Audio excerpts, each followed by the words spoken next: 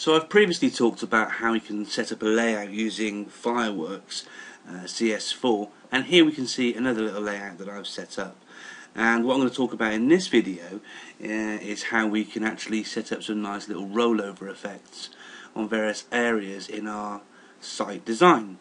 So I'm going to add actually different rollover areas onto each of these different bits of text here, onto the title area there, and I'll put something else over on here as well. It's quite simple to do really. Once you've got your page layout sort of set out and laid out like so, what you need to do is simply go to the states section on the side over here and right click on state 1 and then duplicate that state. If you click OK, you're now in state 2, and as you can see at the moment, state 1 and state 2 are simply identical. So what I'm going to do is I'm going to change some things in state 2, and state 2 is the state that people will see when they roll over certain areas and aspects on your page.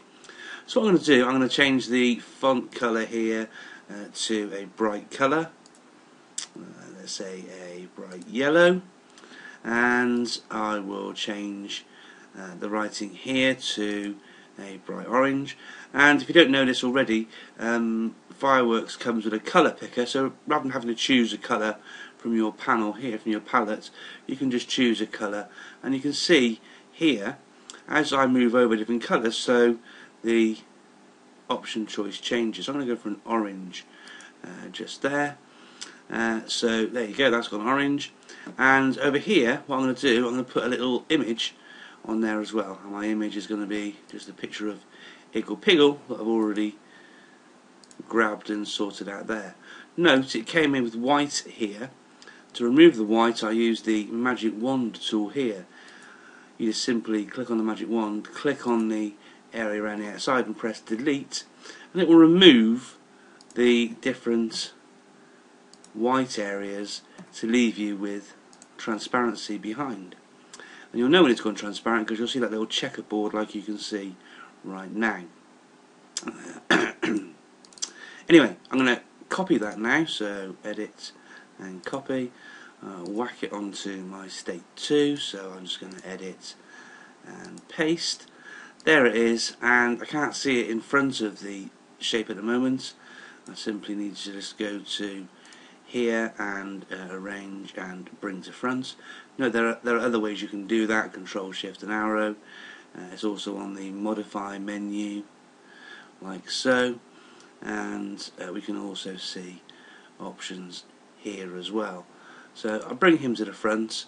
I'm just going to resize him as well, make him a little bit smaller.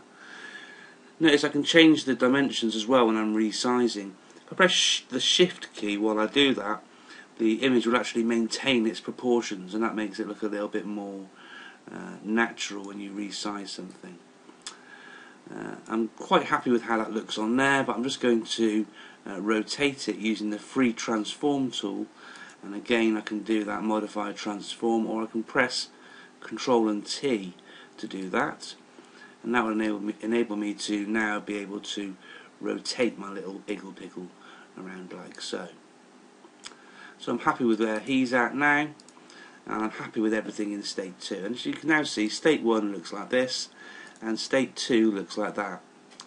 All we need to do now is set up our areas, our active areas on our main page, to tell Fireworks that when we're going to view this as a web page, something slightly different needs to happen when we roll our mouse over these different areas. So we do, we go to our web options down here on the left hand side, and we want the slice tool, and basically you want to set up a slice, which is a shape, over the top of the area where the potential change might happen. So I want, whenever I move a mouse over here, for Iggle Piggle to appear. So if I move the mouse onto here, he would appear then, and then, and then, and then, so forth and so on. And to tell Fireworks that it's a rollover we're putting on there, we can right click and just choose Add Simple Rollover Behaviour. As you'll see, there are some other options that you can have a little look at and play around with on there. But today we're going to look, in this video at least, at simple rollover behaviours. So we click on there and we repeat that process all the way across in the different areas where we want the rollover effect to work.